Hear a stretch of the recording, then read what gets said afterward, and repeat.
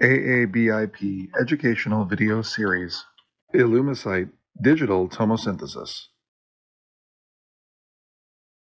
Fluoroscope setup. The fluoroscope should be set to 15 pulses per second, noise reduction to 0, and edge enhancement to 7.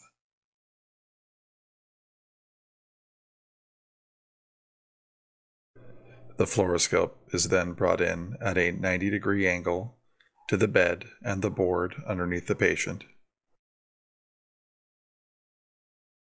The intensifier is lowered above the patient's chest to about 20 centimeters or 2 fists.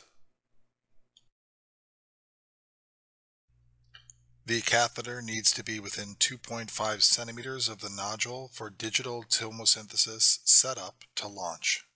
Once local registration is launched, we assign the orientation of the fluoroscopic view. In this case, the top of the screen is the head, and the right side of the screen is the patient's left. An AP shot is obtained, centering the navigation catheter in the middle of the screen within the blue circle, taking care to avoid excessive mediastinal structures or ribs within the blue circle. Note, 9 beads need to be visible in a vertical fashion for an accurate digital tomosynthesis sweep. In this example, there are 10.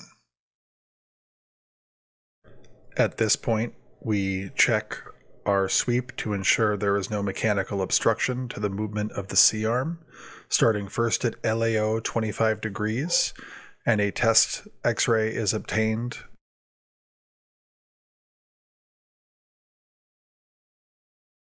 We then proceed to RAO 25.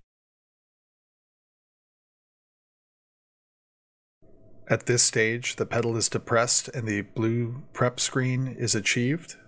We ask our anesthesia colleagues to start a 20 centimeter breath hold, which will be held throughout the entirety of the sweep.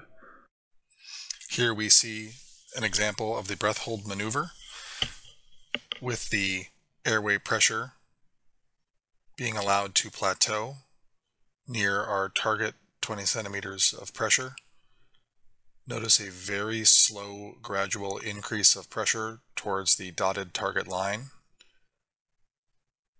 And only here with the red arrow do we really achieve our targeted pressure to begin the sweep. While using the high-intensity fluoroscope pedal, the C-arm is slowly swept over the course of 20 to 30 seconds between RAO 25 and LAO 25 in a smooth, continuous fashion. Once this is completed, the green pedal is depressed and the patient is allowed to ventilate once again. The proceduralist then marks the tip of the navigation catheter in 2 views.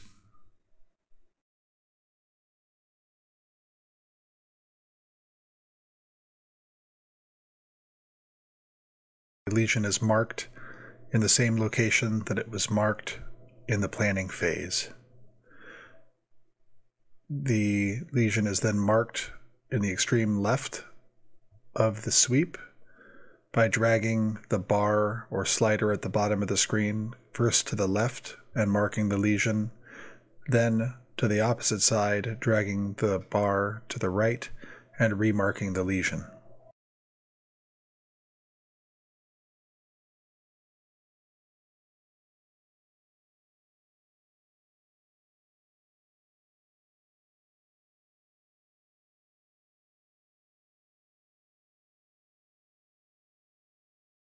To check the magnitude of adjustment that occurred, simply tap the on-off switch and note the jump in the lesion location. Once the lesion location is updated, we renavigate to the new location of the target and achieve optimal alignment. At this point, we can remove the LG and proceed with biopsy.